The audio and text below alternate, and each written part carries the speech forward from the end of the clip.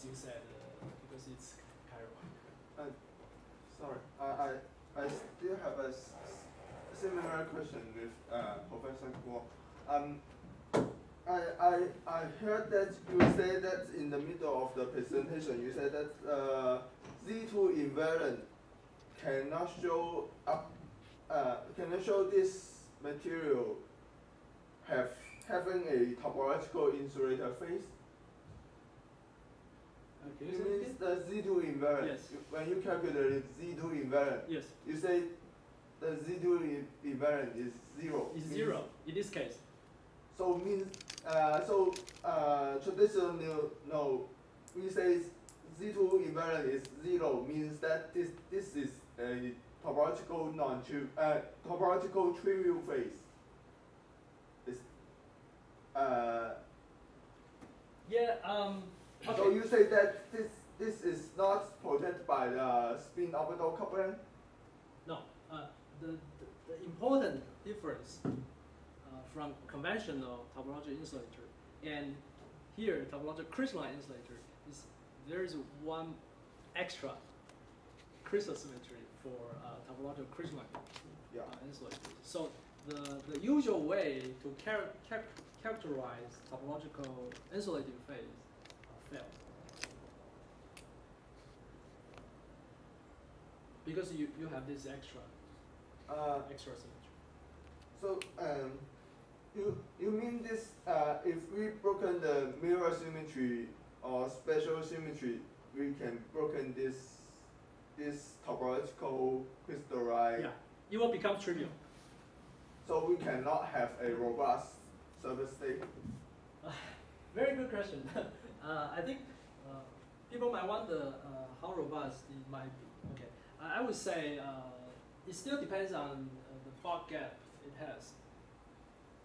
So yes, you if you break mirror symmetry, in principle, this phase should disappear. But I don't think it's that easy because it's still protected by Bok gap. But I think this is still under study. I don't know how robust it would be for this system. But in my opinion, my opinion is that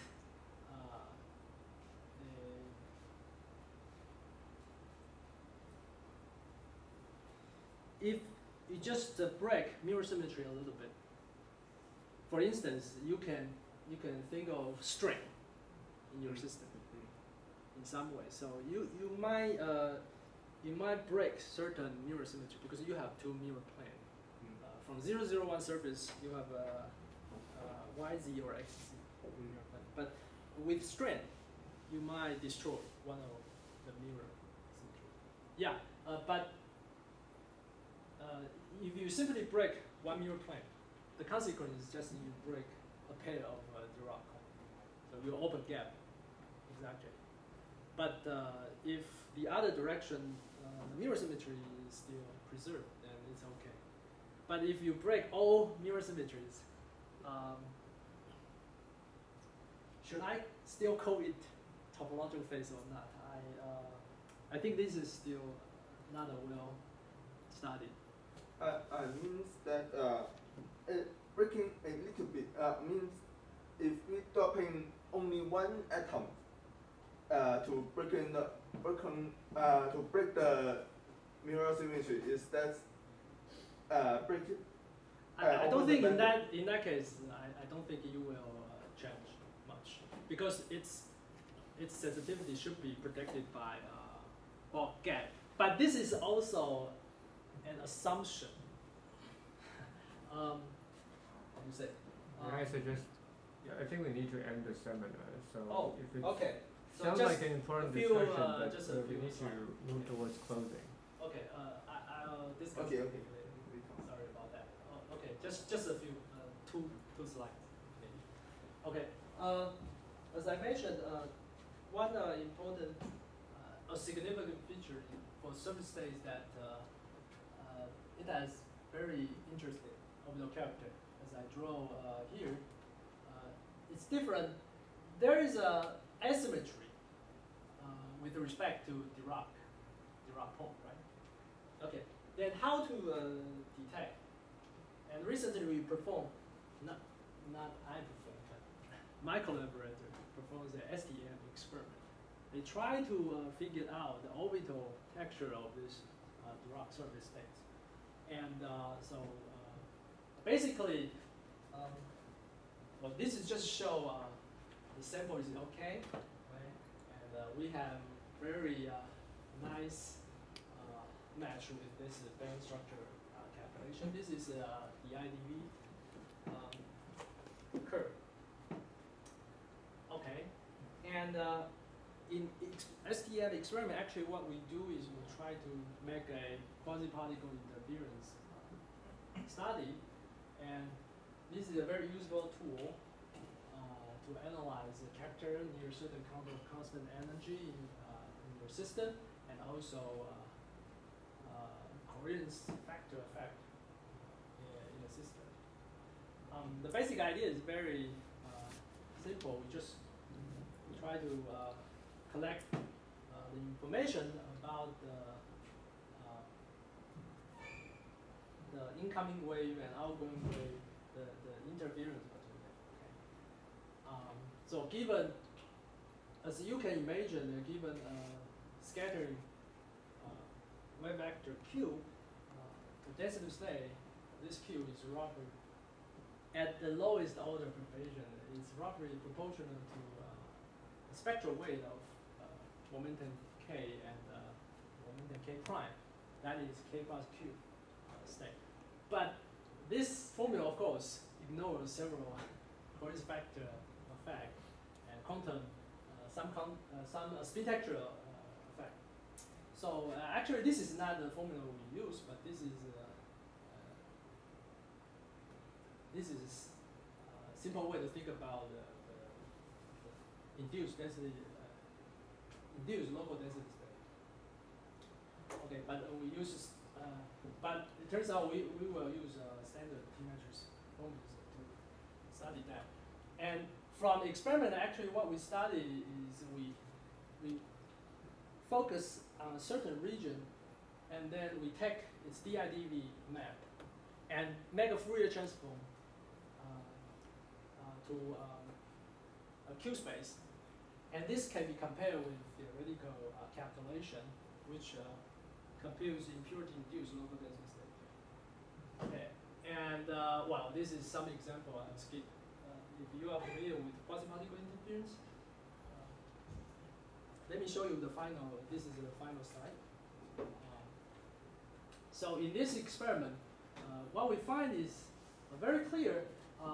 When the energy is above the Dirac point, okay. Oh, this is Van Hoff settle the energy above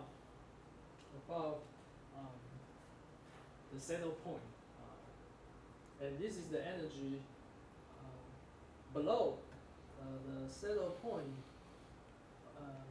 The settle point of the lower cone. And what you see is the quasi-particle interference pattern. This is actually DIDV map transformed into Q space. You see very different features. Okay, as you can see here, the signal are strongly suppressed. Okay, and this is actually indicates that there is an non-trivial orbital texture in this system. And you can imagine in this way, for each Dirac cone, as you can see, when your energy is above Dirac point, so here. So you see, this is the cone around X. Okay, this is the cone around X. And this is the cone around Y. And above Dirac point, the scattering is between PZ orbital. And with non-magnetic impurity, you can expect they can scatter with each other. However, when the constant energy is below the Dirac point, okay, but they do have different orbital character, Px, Py. But with usual spherical type non-magnetic impurity, it's very difficult to scatter from Px to Py orbital. So that's why when your energy is below the Dirac point, you get this suppressed signal. But above the Dirac point, you can have a stronger signal. So this asymmetry phenomena indicate strongly the orbital texture of this certain state. Okay, so I think time's out, so I'll stop here. Thanks for your attention.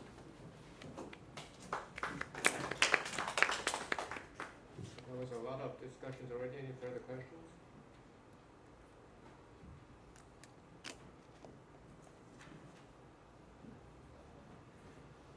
I have two questions. The first one is about the parity, the relationship between the parity and the sign of the mass. Could you explain that in just there?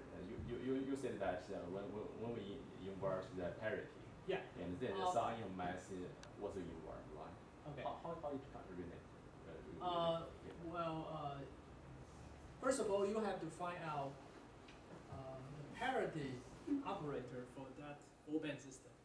Okay, and for four-band system, of course, you can express it in terms of 4x4 Dirac matrices, and you have to check each Dirac matrices, which may behave differently under inversion symmetry and time reversal symmetry.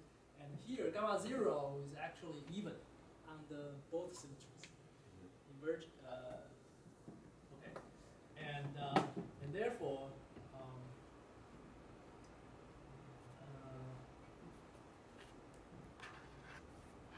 If you identify this as your parity parity operator, then your parity eigenvalue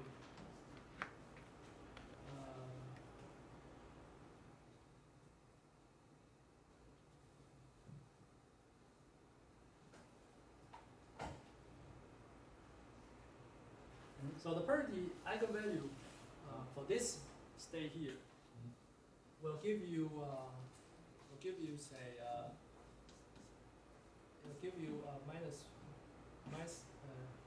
if you act on this band, okay, you will get this. Okay, but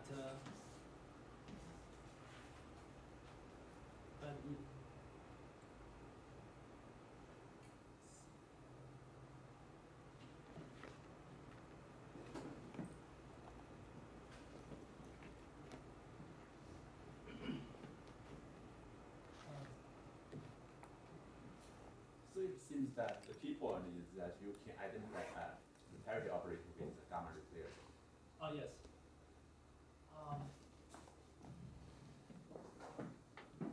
And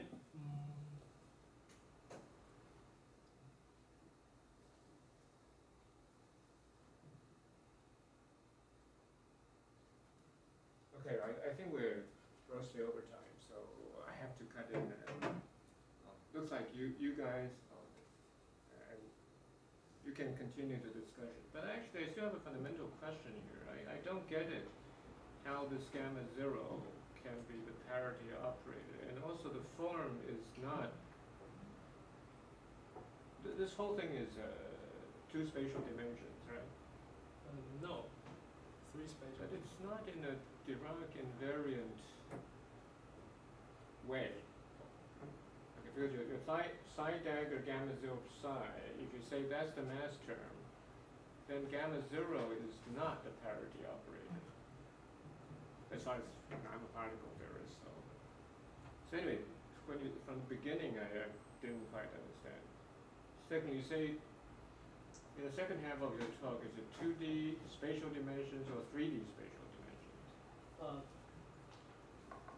Actually, I should say I consider 3D material, but Surface mode, so it's but they have surface mode. so it's specific surface to the mode surface. should be two dimensions. Right, okay, but it's the spin orbit interaction between the surface modes.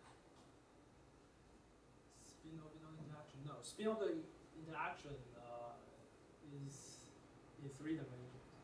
But I think on page 17 you have the orbital, you had the Pauli matrices, so that I find confusing. This is for 2-dimensional. Yeah, okay. So Here's this is simply for surface thing. okay. Anyway, since I'm the chair, I ask my little questions. I guess there's a lot of expertise, both for the speaker and a few people in the audience. Sounds like a great thing for you to continue the discussion, but unless there are student questions, not many students this time. If not, let's thank the speaker and we'll leave it to the workers to to hack it out. Okay. So let's say thank you, Professor Tsai again.